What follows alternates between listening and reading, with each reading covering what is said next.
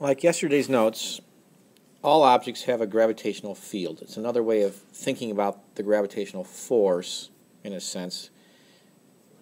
For example here, a gravitational field is the three-dimensional space that surrounds an object in which the force of gravity is present. Now, so here's a little picture, like a wide-angle shot of the Earth. These blue vectors represent the gravitational field. You obviously wouldn't see those in real space, but it represents gravity sucking things in towards the Earth. And I could draw a lot more blue arrows, quote-unquote, vector arrows. I could draw infinitely many of them because the gravitational field of the Earth fills the three-dimensional space that surrounds the Earth. Or any object. I could draw the same diagram for any object. A baseball, a person, a pen, a pencil, a grain of sand would have a similar diagram. The gravitational field pulls inward, or is the space that surrounds that object. Once again, you have to add the three-dimensionality to this diagram because we can't draw three-dimensionally on this piece of paper. So using the theater of the mind, you envision that this gravitational field fills all of space surrounding the Earth. So the arrows point in the direction of the force, that the force would be acting on an object that came near the Earth. The closer spacing, nearer the Earth, indicates that the field is stronger when you're near the Earth. And these lines, if you don't draw any more lines, they spread out, they get farther apart just because of the geometry as you get farther from the Earth. So the field is weaker the further you are from the Earth, and therefore the force that you feel if you're a second object would be weaker according to the inverse square law that we learned yesterday. Once again, the field is also three-dimensional. You have to put that part in yourself by envisioning that. The most common application will be for planets like this, because they're the ones that have appreciably strong gravitational fields that can affect smaller masses or each other. So calculating the gravitational field strength. The equation for calculating gravitational field strength is little g, you've seen that before, equals big G times the mass of the planet you're dealing with here. Here we're talking about only one object and the field that surrounds that particular one object, not the force between two different objects. They're related because this equation can be derived from Newton's law of universal gravity by taking his law from the previous day's notes, dividing both sides by the little mass, and you get this result. We don't need to worry about that. In this class here, we're just going to look at this field and calculate this field and see how it acts and the strength of this field. So little g stands for the gravitational field strength. It's kind of a fancy way of talking about the acceleration due to gravity for a particular planet. We've done this all year on the surface of the Earth. Little g is 9.8 meters per second squared. It's an acceleration. But calling it the gravitational field strength is a more generic way of speaking or talking about this particular concept. Capital G still is what it was before. It will never change. In these units, it's 6.67 times 10 to the negative 11th Newton meters squared per kilogram squared. That will be given to you on any test or homework. M sub 1 is the mass of the planet or object we're talking about here in kilograms. Make sure you're in standard units once again. And D is the distance from the center of gravity, just like it was yesterday. When you're calculating force, it's the center of gravity of object number 1 to the center of gravity of object number 2. Here we just have one object. We'll start with an example, like for example of the Earth. Calculate little g on the surface of the Earth. Well, some of you who are thinking about this already know what the answer should be. It should be, think about it for a second, 9.81 meters per second squared. So this might be overkill in this case, but we just want to show you the consistency of this law. And you can check it with your calculator, but basically all we will be doing here is plugging into the equation little g equals capital G m sub 1 over d squared. So typically here you apply this to the surface of a planet because you can't, this doesn't work if you dig a hole into the planet. This only works on the surface of the planet or as you go higher above the planet into the atmosphere. As we're showing here, we're on the surface of the planet, planet Earth in this case. Capital G is 6.67 times 10 to the negative 11th. That's 6.67, if you can see that too well. Times the mass of the Earth in this case, 5.98 times 10 to the 24th kilograms. We're good with kilograms. Divided by your distance from the surface of the Earth to the center, so I can illustrate that on the diagram with a red radius. If you're on the surface of the Earth, the radius of the Earth, which is your distance to the center of the Earth, is 6.37 times 10 to the 6th meters. Meters are good. And don't forget to square that. Common mistake. Anyway, if you pause the video right now, try the calculation yourself, see if you get my result. My result is 9.83 meters per second squared, which is very consistent with the 9.81 we typically get. I'll use blue. That's our gravitational field strength, or in other words, the acceleration due to gravity on the surface of the Earth. Alternate units would be newtons per kilogram. We don't need to worry about that in this class, but let's just go with our standard acceleration units, meters per second squared, because we're more familiar with that. Let's do another example. Here we have the Earth again. However, in this case, we want to calculate g, the acceleration due to gravity, or the gravitational field strength, at some position that's not on the surface of the Earth. It's out here somewhere. I'll highlight that with a red dot. You're somewhere above the atmosphere, high above the Earth where satellites orbit, which we'll be talking about tomorrow, how satellites maintain their orbits around a planet. But in this case now, the distance from the center of the Earth to where the planet is, or the satellite is more than the radius of the Earth.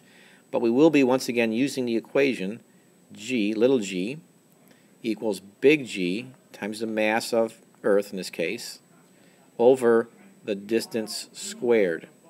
Now, we have to do a little bit more work here in preparation. That's one option, a good option. D is the distance from the center of the Earth to where the satellite is, but it's going to be the sum of the radius of the Earth, and you can do it on your calculator. I'll do it longhand down here in non-scientific notation. It's 6,370,000 meters. That's this number up here, the radius of the Earth, in non-scientific notation, because 6.37 times 10 to the 6, move the decimal over 6 places, that's 6,370,000. And now, the altitude of this particular satellite, its distance from the surface of the Earth, that's what altitude means. It means from the surface to where you're at, not from the center, but from the surface of the Earth, is 850 kilometers. So I have to add that to the radius of the Earth. In other words, see if I can highlight this in black. This right here is the radius of the Earth, and now I have this part here, this little segment from the surface of the Earth to where the satellite is the altitude. Let me call that A, which is 850,000 kilometers, or 850,000 meters. I have to add that number to the 6 million. Well, in non-scientific notation, that's 850,000 meters, because kilo is 3 more zeros. Add these two numbers. I'll do it without the calculator. Don't be too impressed. You should all be able to do this, as a matter of fact. 7,220,000 meters is my distance to where this particular spot is. There's no satellite there right now, but if there were a satellite there, we'll talk about that tomorrow again. But this is a position, this is a spot in space where we can calculate the value of g, the gravitational field strength, or what your acceleration would be if you would drop something from that spot. And it's not going to be 9.81, because when you get off the surface of the Earth, your acceleration straight back down towards the Earth is not going to be 9.81. It's only 9.81 meters per second squared when you're at the surface of the Earth. Anyway, here we have 6.67 times 10 to the negative 11th, that will always be given, times the mass of the Earth, still 5.98, times 10 to the 24th kilograms, always checking the units, divided by our distance, which we just figured out. You can write it out longhand, or you can put it back into scientific notation now. 7.22 times 10 to the 6th. That quantity has to be squared. Once again, I'll remind you, don't forget to square that. Once again, you can pause if you would like. See if you can get my answer. It's not 9.81. At that particular position, it's going to be less than 9.81. It's always going to be, for Earth, it's always 9.81 at the surface, and then less than that anywhere else above the surface. It comes out to be 7.65 2.5 meters per second squared. Let me also remind you, now this went down a little bit because you didn't really go that far off the surface, but this is another inverse square law, which means if you would have doubled the distance, in other words, if you would have gone the 6 million meters plus another 6 million meters, 12 million meters, 6 million meters altitude plus the 6 million meters of radius, then g would be 1/4, because if you double the distance, then you have an inverse square relationship. You would have 1/4 the value for g. Let me just write that down once here. If I would have had my 6,370,000 meters radius plus an altitude of 6,370,000 meters of height off the surface, basically that's 12,740,000 meters would be my distance. If I redid the calculation, I don't really need to do that.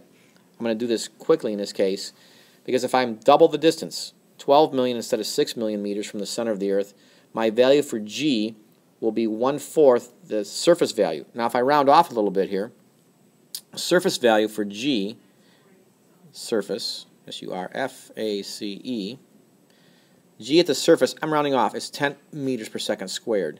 If you double that and go at g at double the distance, okay, 4,000, that's like 4,000 miles altitude. So I'm just going to say g double, D-O-U-B-L-E, double the distance.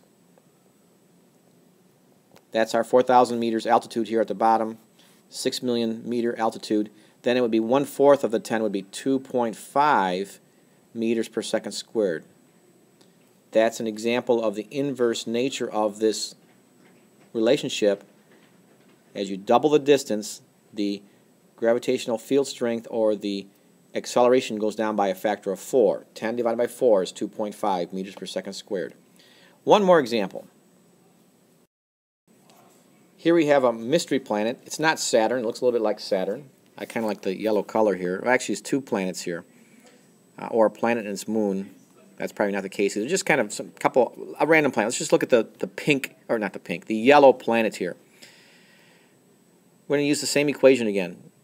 Gravitational field strength equals capital G M1 over d squared.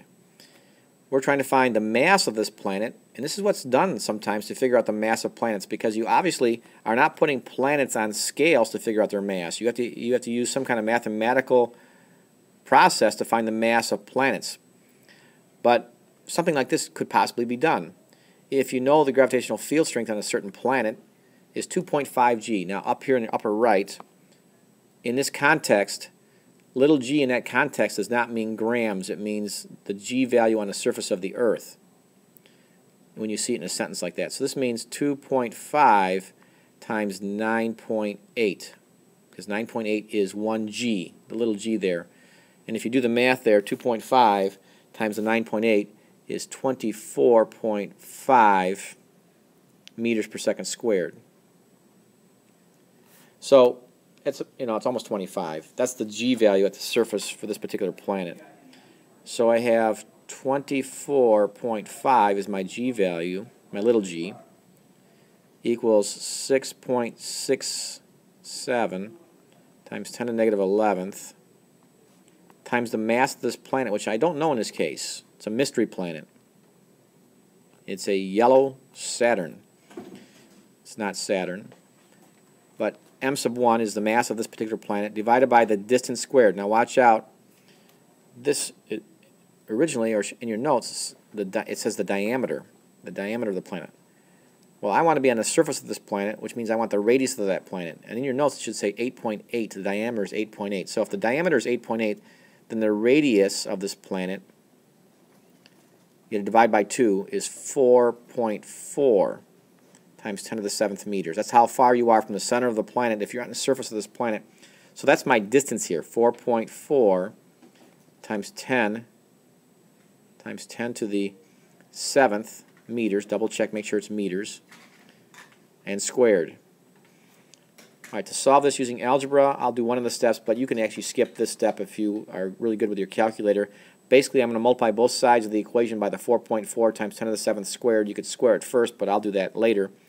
And when you do that, you end up with 24.5 times the 4.4 times 10 to the 7th. That quantity will be squared, equals 6.67 times 10 to the negative 11th m sub 1.